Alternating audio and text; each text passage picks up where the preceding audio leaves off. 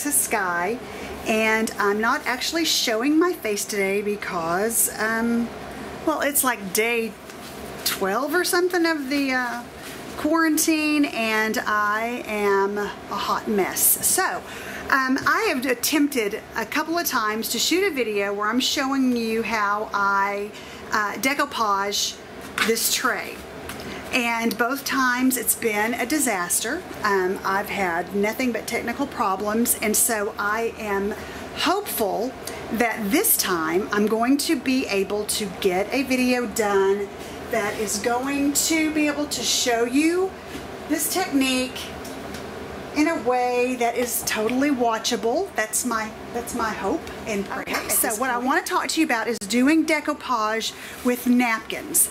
I know that everybody is stuck at home, and I was trying to think of something that maybe y'all could do without having to go to the store and buy a bunch of products. Hopefully you've got some Mod Podge, because that's what this is going to take. It's going to take a surface that you want to do your decoupage. It'll take some napkins, and you need to have some decoupage. And I've got just the white decoupage right here. So the first thing you need to do is, most of the napkins, and I'm going to have links for all of these products in the comment section or in the description section of the video. The first thing that you're going to want to do is you need to take your napkins down to where you're on only 1 ply. These napkins are 3 ply. It's really hard to tell that these are 3 ply napkins. And if you'll see, it looks like the first tear off is pretty simple. It's just, you just look where they separate, and you're going to pull that one layer off. Now, there's really not anything you can do with these layers. You know, it's very thin. It's not, you can't really use it for a napkin.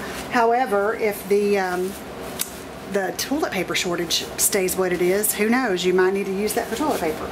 I'm just going to toss it to the side, and then I am going to take my spray bottle.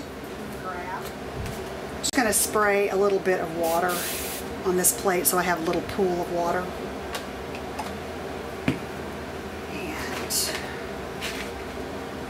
Going to dip these 2 fingers.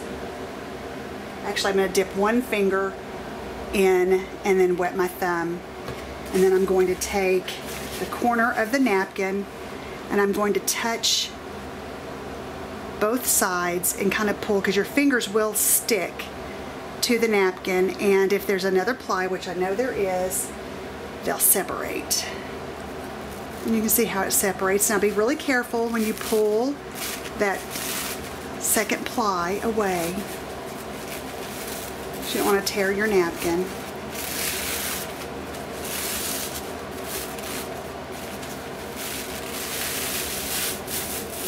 Okay, so now I'm down to 1 ply, and you'll be able to tell because your napkin's really delicate and really thin. And then I use a watercolor brush, which is a paintbrush, and it's got a nice fat tip, and it holds water really well. Clearly it's a watercolor paintbrush. This is what I use to cut my flowers out. And you know what, I've got a napkin here that I've already started on. I'm going to save this one for the next time I want to use it. I'm going to go ahead and use this one. That's the great thing about using napkins, is you get so much mileage out of a napkin. I could do 4 different things here, but in this particular case I'm just going to add some more flowers to this because I've already got this tray done, so I want y'all to see that. So what I'm going to do, again, I've got my little plastic plate where I've put some water, and that's actually how I'm going to cut out these flowers. I'm going to dip it in my water and just get it wet, and then I'm going to go around the areas that I want to cut.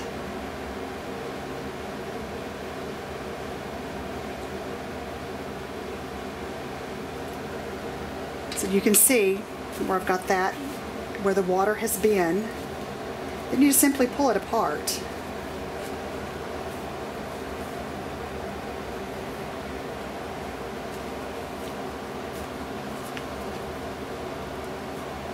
And that's basically it. Now, I do have a straight edge on this tray that I haven't used. So, you know, if I want to, I can put my flowers, I can put my flowers anywhere on this tray that I want to. I want to stick them down here. I can do that. You know, you'll just have to make up your mind. Then if I wanted to, I could take a scissor, you know, scissors and trim around those edges if I wanted to. I do want to get this, I don't know if you can see, but there's a logo right here. It says Linux. I want to get rid of that. I'm just going to use that same brush. And I'm just going to go over that and just pull that off.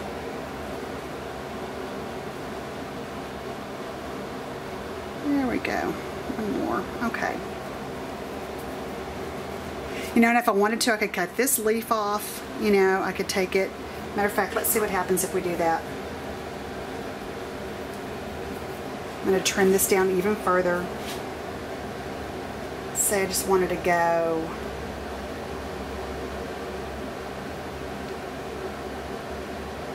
there.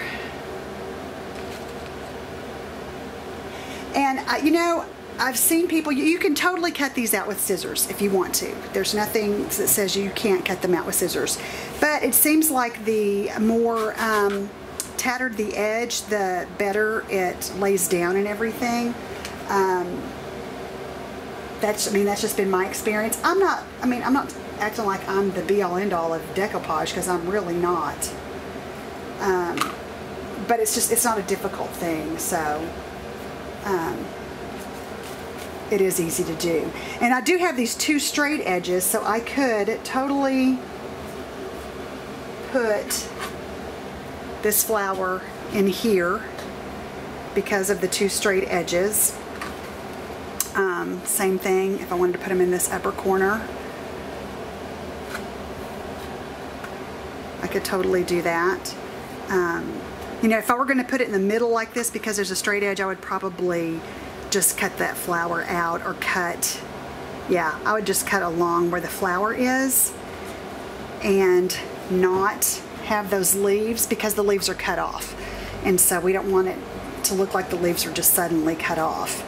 Now, if I do put it, let's say in this corner, if I do put it in here, my leaves are running in to these leaves, and I don't necessarily want to overlap them.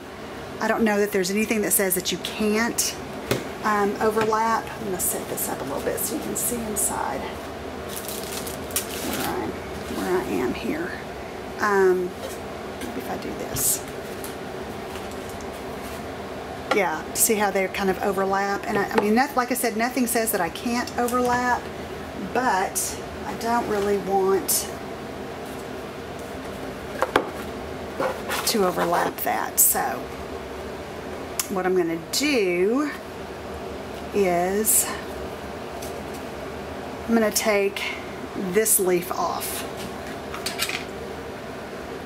And again, you could definitely use scissors for this if you wanted to. Put this down a little bit.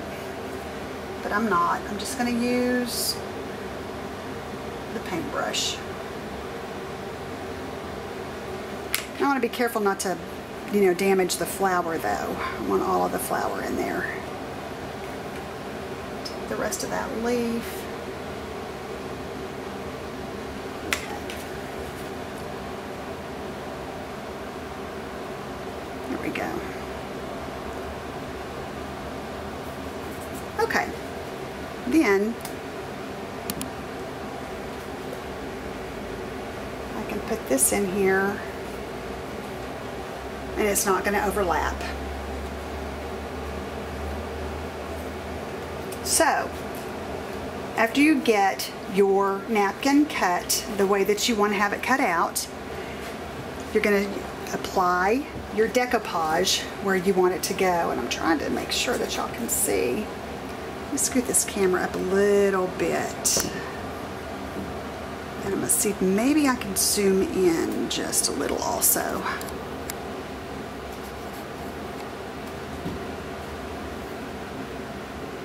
Okay, that's good. To apply your decoupage, you can just use a chip brush. This one's a little bit bigger than what I would normally think to use, but I mean, this is going to give good coverage right here. But I cannot get the brush into the jar, to the Mod Podge jar. So I'm going to go ahead, I'm going to pour some up. Just a little bit. Oh, you know what? I poured it right in that water, so I'm going to move and pour some over here. Okay. So I've poured some up. I'm going to dip my brush. And then I'm just going to paint the decoupage where my napkin is going to go. So you want to get all of that painted. You don't want it thick. You don't really want your napkin sliding around, but you do want it to stick. If it doesn't stick, you'll have a world of trouble. That's the way bubbles happen. Okay. So then you really, you just line it up. I've got a little bit of decoupage that kind of gathered up, and I don't want that either. Okay.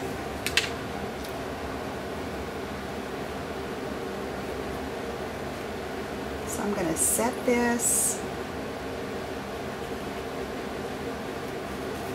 where my edges meet.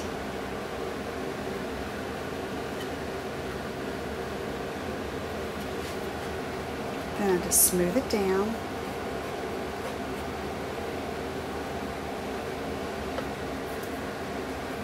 Into the decoupage that I've already got on the tray. I'm just smoothing it out from the center out. And it is delicate. You want to use a really light hand. I'm going to go ahead and take this little edge off if I can get that up. Of course, I have no fingernails, y'all. Since my salon is closed, I've lamented all of these first world problems. One of them includes not being able to get my nails done, which is terrible. So the paint that's on them is some gel paint that I did myself, so it's not good. We're going to be honest, it's not good at all. I just took off a little bit of this leaf. Of course, when you're doing it, you're going to be much more careful than I'm doing it, because you're not going to be, you know, on camera and trying to get good shots and everything. But I think we're good as far as having no ripples or anything like that. Okay, so I've got the flowers that are on there. Everything's good. Then you're going to take your Mod Podge and you're going to go over the top. This dries clear, as you can see. And on mine, I really kind of made a mistake when I did the others that are on here. I used the entirety of the napkin. I used the whole thing. And so there was a lot of white napkin on here. Now, it was okay because I was careful when I painted this serving tray. I painted it in soft pink, Dixie Belle paint, soft pink, which is beautiful. And I then whitewashed over it with Dixie Belle's White Magic Voodoo Gel Stain. And I'll have links for that in the description also. And so I had a fairly white background, which is what you would want if you're going to have a lot of white napkin showing. So you don't want that necessarily. Now what happens is this decoupage, it dries in about 15 minutes. And what I would do, honestly, before you go over it with your second coat or with your first coat of decoupage on top, I would go ahead and let the decoupage that's underneath, or excuse me, the Mod Podge that's underneath dry before I go over the top. Because what's happened is, since it's not dry underneath, as I have pulled the brush, I've sort of moved the element, the napkin, around a little bit, and I've caused some wrinkles in the napkin, and you don't want that, and you can avoid that. It's easy to avoid just by letting the napkin dry, the Mod Podge under the napkin dry to really adhere the entire napkin to your surface, and that will take care of any wrinkling that might happen. And then, as I said, the decoupage, Mod Podge dries clear, and when you're done, you'll have this nice, pretty element on here that, I mean, this tray is just beautiful. And then you can also take little pieces of the napkin. You know, if I wanted to add another butterfly, let's say, I could come over and cut this butterfly out. Let me get some more water on here. I could cut the butterfly out.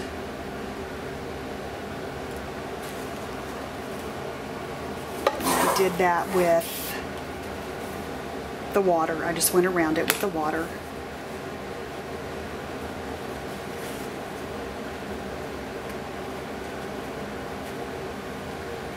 And then pull it out. And if you have any long edges, you know, go ahead and you want to have mostly color. You want to get rid of most of the napkin. There we go. Then bring my tray back a little bit. Let's move around here.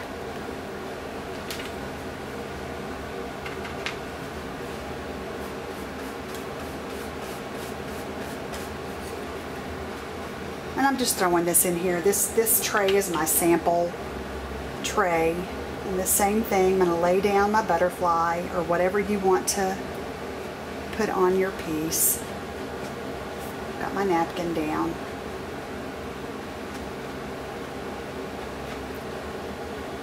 And I'm smoothing him out. And he's completely smoothed out.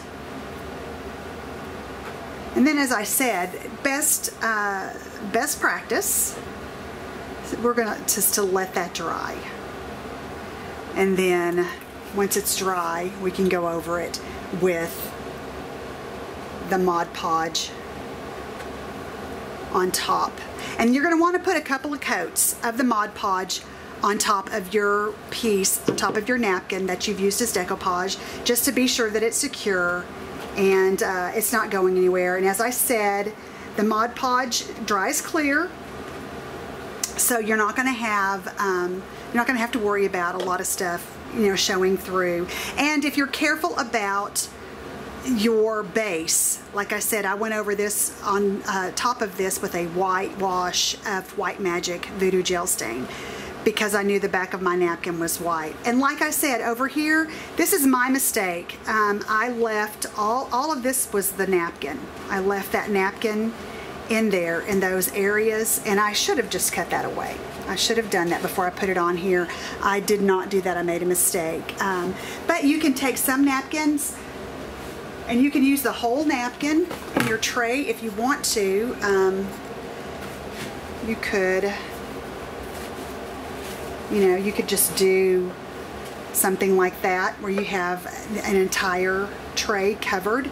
You know, you probably would have to do some trimming, set your center. I would set center, and then maybe take, you know, another napkin, cut it in half, you know, here, and then put that one side on here and one side over here, ever how you would want to do it. But the sky's the limit. Napkins are not expensive. I'll have links to several different styles in the description that you can purchase. But that's it. It's could not possibly be easier. So while y'all are home on quarantine, hopefully staying very safe from coronavirus. Of course, I don't know when you're watching this. It could be years from when that happened, but if that did happen, I hope that your family was safe. I appreciate you guys so much. I will join you again with another project. Maybe I'll put my face in it if I can manage to get myself together enough for that. You guys are wonderful. Go to my Facebook. It's Facebook, and then look for Under a Texas Sky and like my page, because I post a lot of things on Facebook that I do not post on my YouTube channel. If you want to go to my Instagram, it is under_a_Texas_sky. Of course, underatexassky.com. You can shop Dixie Belle products. This, like I said, this was painted with Dixie Belle Soft Pink and Voodoo Gel Stain and White Magic. I carry the entire line. If you're ever in Hubbard, Texas, currently I am located in Deering's General Store, but hopefully, cross your fingers, I'm going to have my own store right downtown. It'd actually be across the street from Deering's General Store, you know, when that happens. But watch my Facebook, because that's where those announcements will come. I love you guys. I appreciate you and hope that I will see you again real soon. Blessings to y'all.